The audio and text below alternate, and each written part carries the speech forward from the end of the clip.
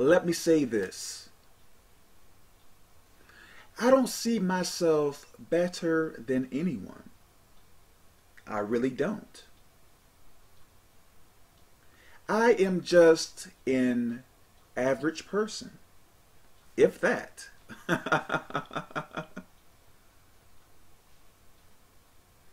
So, when I tell you you should do particular things, I am not trying to make you feel bad. I am not trying to show you, per se, how much of a sinner you are. I am just trying to help. You know, you can pretty much call me Uncle Kev. You know, I am not here to put you down or anything like that. In fact, in the past, I was really a bad person. To be teaching people about God and serving God from the way that I used to be is a very shocking thing, because I never thought that I would ever change. I'm serious. I would, to even think that I could get to this point and still elevate, I never thought that it was ever, ever, ever possible. I'm telling you, I am telling you. So, when I am telling you what you should do based upon the Bible, I am not trying to hurt you. I am not trying to beat you up. I don't have time for that. I am here to help. I am here to show love. I really am. I want to talk about prideful people. Prideful people. Let me say this. I believe we all have gone through some really traumatizing times. I believe that we all have gone through problems. But some of us can take problems better than other people. Some people react differently toward issues that they go through.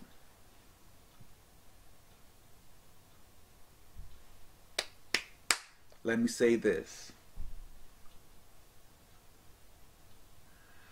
When you are not willing to forgive your enemies, if you are not willing to move on, if you are not willing to do what the Bible tells us to do, I am telling you, you are going to build psychological issues. And you can have more than one. I have spoke to people with depression. I have spoke to people who seemed bipolar and other psychological issues. One thing I have seen in common, they are not willing to let go of the past. I am telling you, I am telling you, I am telling you. They are not willing to let go of the past. They keep replaying the past over and over and over and over again. they are not willing to let it go. So let me talk about prideful people. With them, it is the same thing. I believe they have been hurt, and when they get hurt, now let me say this, no one likes to get hurt. Myself, I dislike getting hurt. But I know that getting hurt is part of life. But with some people, when they get hurt, they hate it so much that they project this false image of themselves, trying to make people believe that they are this confident and this strong and this whatever type of person. But they overdo it. They overdo it. And they come off as arrogant, conceited, and stuff like that. But deep inside, they are very soft and weak. Chances are they cry a lot and stay depressed. But to fool you, they project this false image of themselves because they believe that if they show you that they won't be able to get hurt or anything like that. But in truth, when they act like that, that is hurting them more. Prideful people.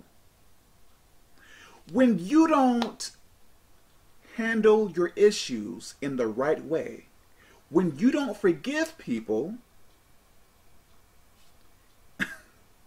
you are going to hurt yourself a lot more than what should happen. Moving on, forgiven, is a lot easier than to do all of that other stuff that I have explained. Let's go to Proverbs chapter 16, verse 5. To the left is the King James Version. To the right is the Expanded Bible. Everyone that is proud in heart is an abomination to the Lord. So what is abomination? Let's look it up. Give me a second.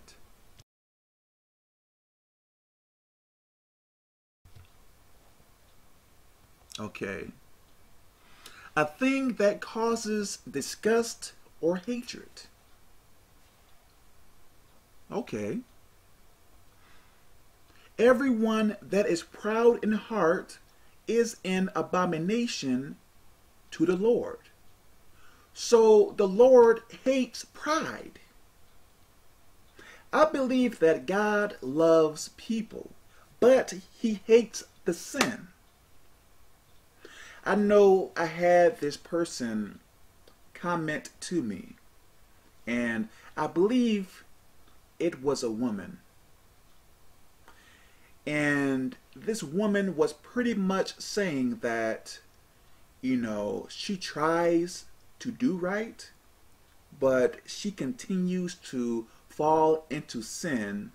And she was like, well, somewhere around the guidelines of she don't think God likes her, or I believe she believes that God hates her or something like that. That is not true.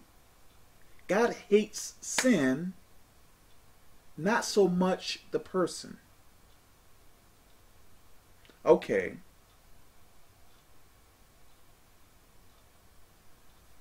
Because God wants you. Now, if God hated you,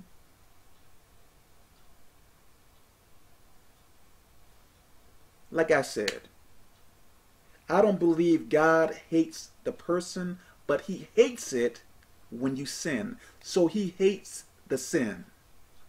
Okay. Through hand joined in hand, he shall not be unpunished. So this is saying when you are prideful, you are going to be punished. There is no way that you are not going to be punished when you are prideful. So your choice in being prideful, you have to know that goes along with God punishing you. There is no way to get out of that unless you repent and change from your ways. I pray that this makes sense. I am telling you, pride is huge. And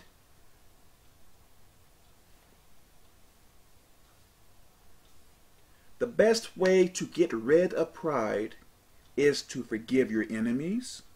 So look back on your past and see what people have done to you. You have to forgive them and move on. You can't keep holding on to past pain, because all that is going to do for you is bring worse things for you in life.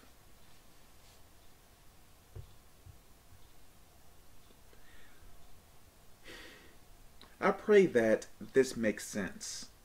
Okay, God bless.